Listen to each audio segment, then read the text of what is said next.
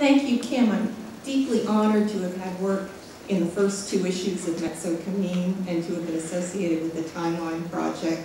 I still have my Norton anthologies from my college undergraduate days, English lit, modern poetry, contemporary poetry, and there aren't many women in there, and it hasn't been all that long, so there's still a way to go. I agree. Now that I'm supposed to be representing Louisiana in poetry for the next couple of years, I'm feeling perversely drawn to poems about my Boston Irish Catholic origins. Being contrary, so that's what I'm going to read this morning. I was asked to contribute to a special feature in Drunken Boat magazine on the centennial of Eugene O'Neill, and we were asked to write something about how his work had influenced ours, and I thought about the first time when I read Long Day's Journey into Night in high school and recognized my own family dynamics in there. So this is a 4-villanelle sequence in 4 acts, and each one is about a marriage in my family, my 2 grandparents' marriages, my parents' marriages, and then the married couple in Long Day's Journey into Night. Family dramas, Act 1, the Glynn Kanes.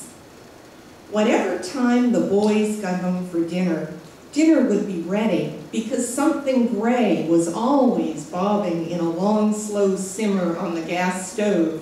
Next to the electric wringer my aunt had won for once on opening day of the A&P that sold the meat for dinner. Boiled past telling, was it beef or liver? Now and then some washed-up horse or greyhound won against long odds, and then the simmer of her long, slow anger wouldn't breach the inner surface of the cook pot of her rage, though she'd slam down plates as she dished out dinner.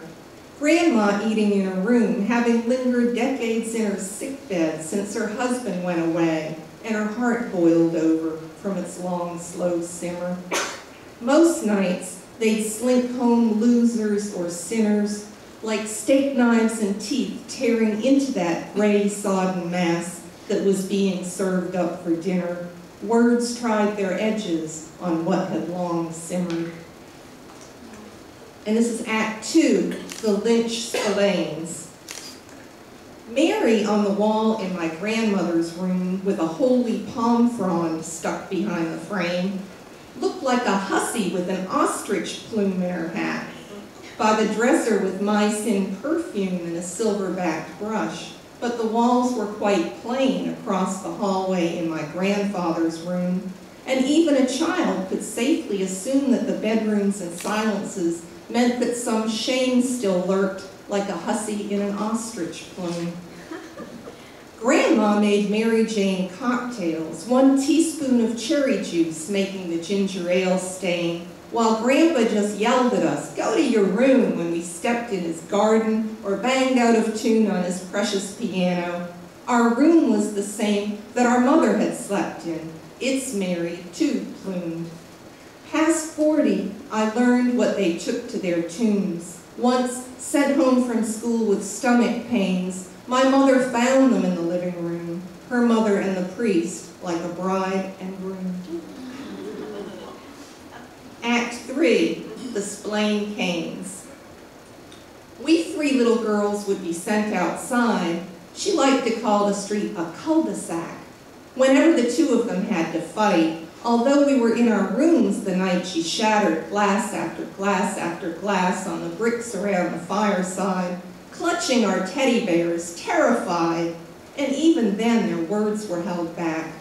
Whenever the 2 of them had to fight, we'd take our bikes for a good long ride or play with our trolls or Mouse the cat, and it could get dark and cold outside.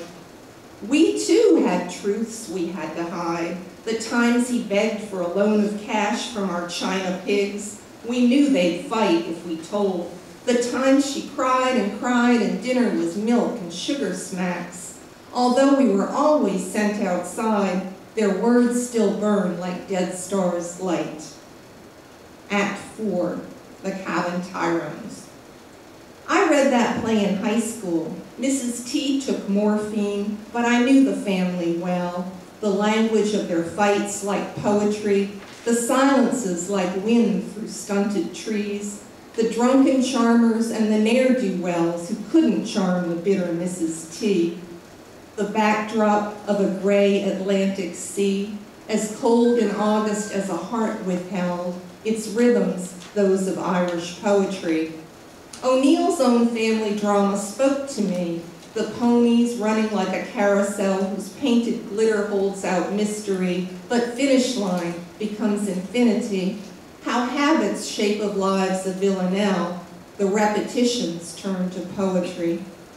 I pray to the quatrain to set me free. We Irish know that language is a spell. I read that play in high school, Mrs. T, my fate without the grace of poetry.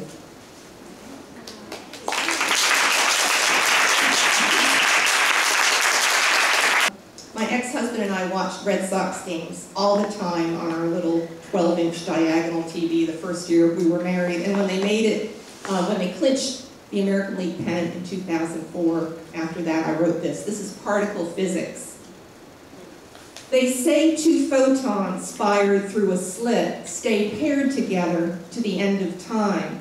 If one is polarized to change its spin, the other does a U-turn on a dime. Although they fly apart at speeds of light and never cross each other's paths again, like us, a couple in the 70s, divorced for almost 30 years since then. Tonight, a Red Sox batter homered twice to beat the Yankees in their playoff match. And sure as I was born in Boston, when that second ball deflected off the bat, I knew your thoughts were flying back to me, though your location was a mystery. And I'll end with one more poem about the legacy of being Irish, one of them being red hair. This is Men Who Love Redheads. You can pick one out in a crowd by the way he jerks his head when an Irish setter passes. Drawn to that shade of red. Or the pickup line he'll utter even to Raggedy Ann. If all your freckles merge, do you know you'd have a tan?